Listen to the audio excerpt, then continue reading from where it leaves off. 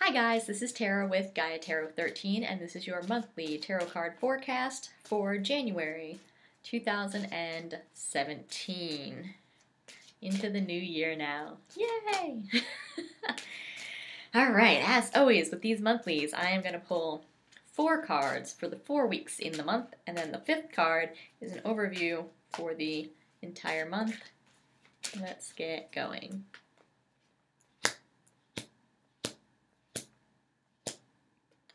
Alright.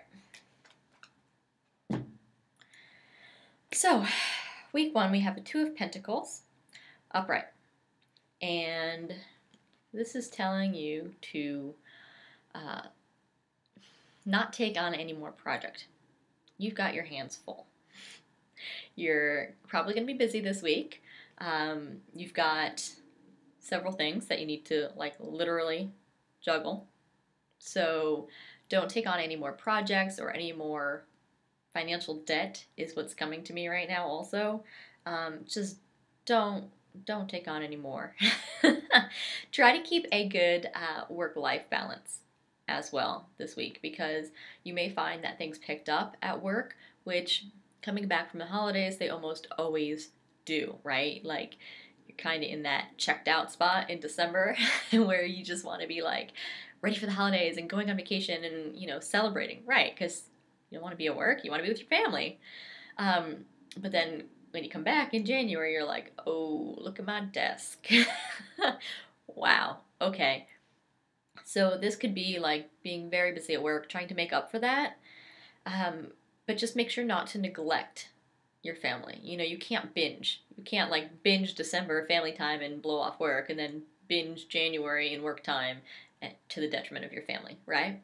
So keep a balance. You know, if you need to stay late sometimes to catch up on things, then go ahead and stay late. But make sure it's not constant. Make sure it's not like, you know, a main habit, something you're gonna have to do throughout this month. You know, again, this is only week 1, so it's kind of like a cautionary. It's like, yeah, you're gonna be kind of busy this week. You're gonna have a lot of things you need to catch up on, but try to keep balance in the back of your mind, right? Week 2, we have Temperance reversed, and this is indicating to me like some sort of a,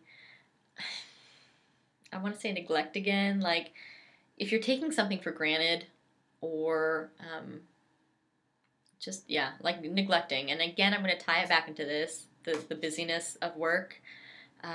But this is another cautionary card, like, hey, if you take your family for granted or take your opportunities or whatever you've got going on for granted, something could kind of like break apart.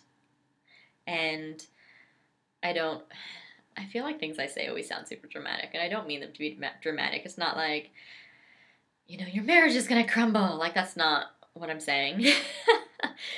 But, you know, all that security and bond and like togetherness that you created maybe over the holidays, spending so much time together, that's gonna start to kind of like fall away if you start to just spend all your time at work and dive into work. So this is another discussion about balance, right? We've got the Two of Pentacles here, and then in this picture, we've got the 2 cups, right?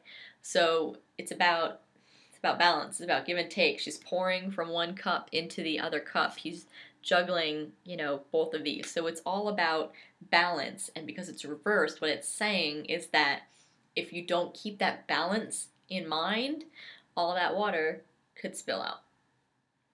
Maybe that's a way more long-winded way to say, like, don't take things for granted, but maybe it sounds less dire if I say it long-winded.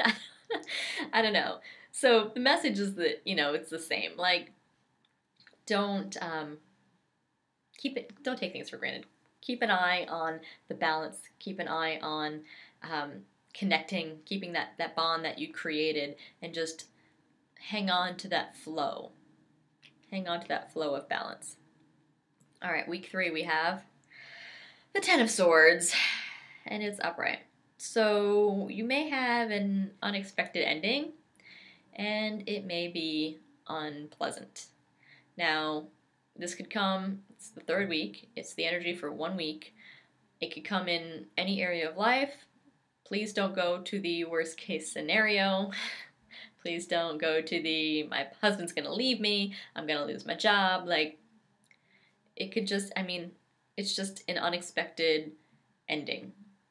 So, again, it's the third week of January. So maybe you did have a little carryover from the holidays where people stayed with you, or you had that energy, you know, kind of running into the first couple weeks of January, and now it's like, all right, back to reality.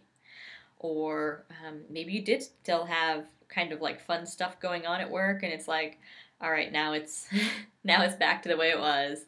Um, you know, taking down like your decorations, kind of, you know, like now that's, you know, an expected ending, but you know what I mean, like that kind of energy of finality.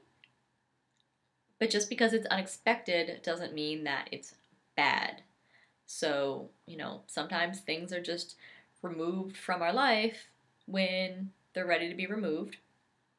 And sometimes we're okay with them being removed, you know? Like, if you lose something or if something goes away and you're just like, oh, that's gone, okay, yeah, whatever. And you move on. So, unexpected endings, unexpected removals, things leaving your life, it doesn't have to be something that you're trying to cling on to that's like, I'm just picturing like this scenario in my head of someone like clinging on to something and someone else like trying to pry it from their hands. Like, that doesn't have to be what it is, you know? It's not like things being pried away from you. It's just like, oh, all right, well, that's fine. I'm done with that. Okay. Week 4, we have the Three of Wands, and this is reversed. This is like some stagnation. So maybe whatever we've had going on, you've got a problem moving forward. It could be as a result of whatever that was, and now you're like, well, okay, well, what do I do now? Again, not a, how am I ever going to move forward without that? Like, not that. Just like a, oh, well, what am I going to do now? When you just need to stop. You just stop and, like, sit in it and figure out. So this is not like jumping.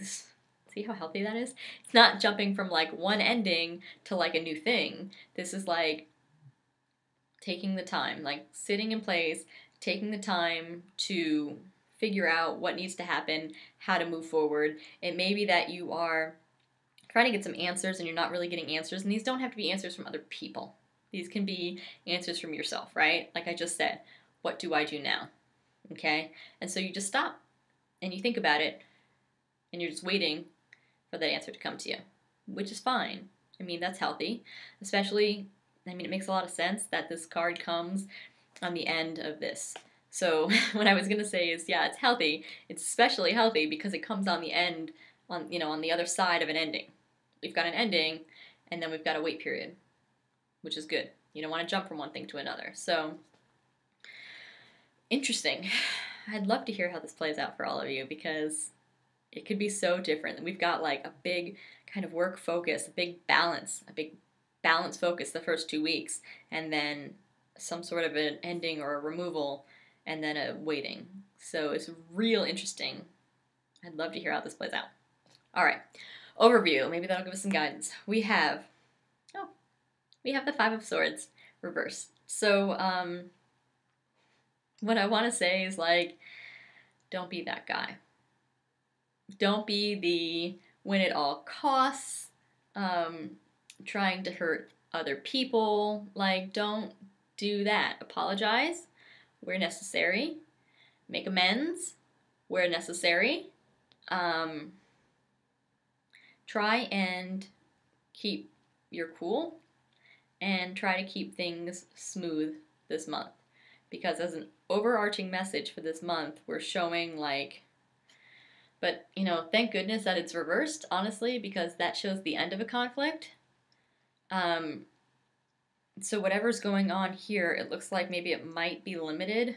We'll check out in February and see what happens. But it might be limited to this month. Whatever this is in the 3rd week and the 4th week, it might be limited to this month because we've got the end of a conflict. So it could be that there's some ongoing things here with this. Again, I find it really interesting that these are the first 2 cards, reminding you to keep your balance. Keep your balance, keep your balance, keep your balance, because we want that conflict to end. So, you know, don't do things maliciously. Again, as I said, say I'm sorry where you need to say you're sorry, to whom you need to apologize to. Do all of that. Don't be right for the sake of being right. Sometimes you gotta suck it up, because maybe your ego feels good to be like, I was right, but I mean, the fallout from it may not be that great. So, very interesting. And as I said, it's going to play out for all of us differently. It's just kind of a very interesting looking month. Try to keep balance in mind, and unity and friendship and loving each other, and not trying to be the winner. Keep balance. Balance will keep the peace. That's what I've got. Balance will keep the peace this month. Thanks so much for watching. Thanks for liking, sharing, and subscribing to my YouTube page. If you want to get a personal reading with me, the only way to do so is through my website, which is GaiaTarot13.com. Be sure to follow me on Facebook, Instagram, Twitter, and Tumblr, where I pull a tarot card every day, reading the energy of that specific day. Thanks so much for watching, guys. Also, make sure to check out the weeklies. That'll help with this, help clarify what's going on. Thanks so much for watching, guys, and we will see you next time.